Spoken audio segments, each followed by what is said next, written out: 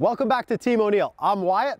Last week, we shot an episode of Will It Rally with this Tacoma, and the biggest thing that was letting us down were the tires that this vehicle was equipped with. And that was just a factor of what it had on it when we bought the thing. And these are great tires, but for a real high performance driving application, it's just not what they were engineered for.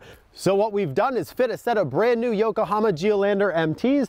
We've got whole videos on tires that are good for surfaces like this, but really what you're looking for is a much more open tread pattern, a nice square edge where the tread meets the sidewall, a reinforced sidewall, and thicker plies, and just a stiffer sidewall in general. So all we're gonna do real quick is take this around the Will It Rally loop and see what it sets for a time, see what we can feel from the suspension and some of the other troubles we were having, what kind of an improvement these might be. We haven't changed anything else on this vehicle, so let's go hot and see what happens. 3, 2, 1, go. Oh, bad launch, bad launch. Second gear, third gear. A little bit of left foot brake coming in, back to throttle. Getting into this, down into second gear. This whole deal tightens up all the way at the end. Not the fastest line, but we'll take it third gear again. Right foot brake, downshift into second, neat and tidy through here. Get it turned early. It's a little bit of weight, a little bit of weight. Ooh, gotta get some speed back up. Over the crest. Definitely have more grip, still have a little bounce. Not a small amount of bounce. It's better, but not cured. Line, second gear out to third. Ooh, baby, back to second. Not gonna go faster through there. Like my butt's picking up off the seat. And it's not a comfortable feeling. One of the cameras just shut off, that's fine. Into here, right foot brake, get second gear, look through the turn. A little bit of left foot brake as it tightens.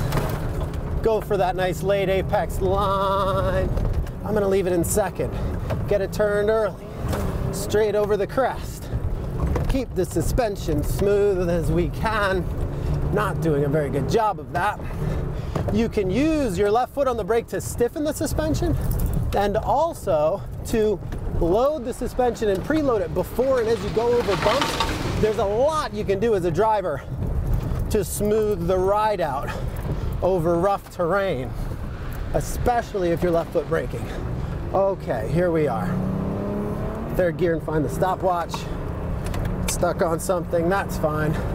Coming down the hill, here's the stop line, finish.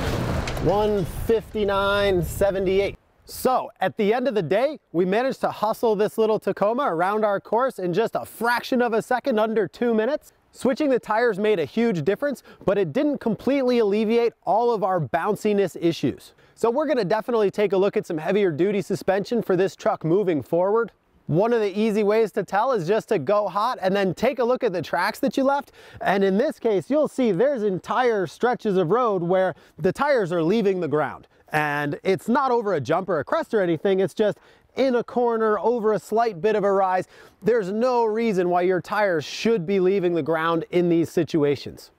It's probably unnecessary to say that the more your tires are on the ground, the more grip you're gonna have.